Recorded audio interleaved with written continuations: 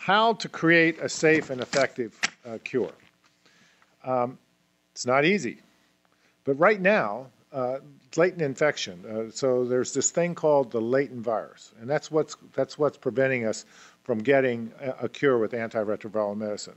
So I could take patients and have had patients where they have been absolutely perfect antiretroviral therapy, never had a detectable viral blip, suppressed for years. If you take those individuals off of their antiretroviral medicine, the virus bounces back within weeks to the levels that existed before the infection. What's rekindling this infection in these individuals? It's the latent reservoir, a small population of memory CD4 T cells, 1 in a million. So think about this auditorium. Think about 10,000 of these auditoriums, and think about finding one person in those 10,000 auditoriums. That's what latency is about. 1 in a million cells are latently infected. And then, but the body might only contain 100,000 of those cells.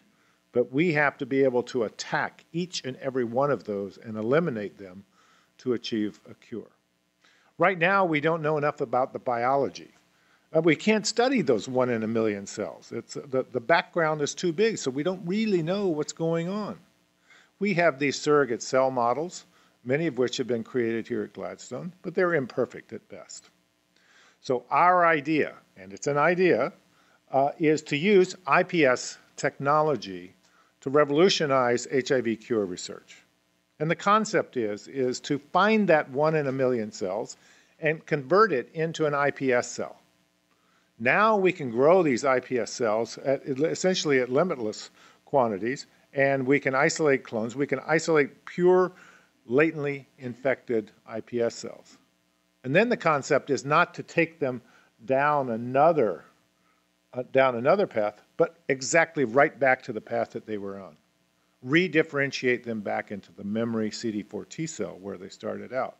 But now it's a homogeneous population of latently infected cells that mimics the biology of the latently infected cell found 1 in a million in HIV-infected subjects. Well, what does this do for us? Well, it opens up an incredible array of studies. Now we can study what's the biological basis of latency. How is latency actually created? Is it any one of a number of mechanisms could be at play here? Well, now we're going to be able to figure it out. It also allows us to begin testing combinations of agents to try and induce that virus, to try and rally the virus out of its transcriptional slumber. This is what's called shock and kill. So the idea is to shock the latently infected cell and then kill it, and thereby trying to get rid of these few 100,000 cells, latently infected cells in the body. We know that not every cell that we shock gets killed.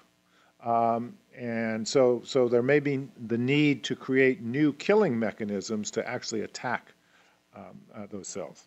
We could also look for, is there a marker on these latently infected cells? Is there some vestige of the virus actually setting up a latent infection there? That could revolutionize. If we had a cell marker for latency, it would be an incredible tool at our hand. So all of this, I'm trying to emphasize how a discovery in cell biology, in development, how this iPS technology, how we may be able to apply this technology in a very meaningful way to hopefully one day achieve a cure for HIV infection. Thanks very much.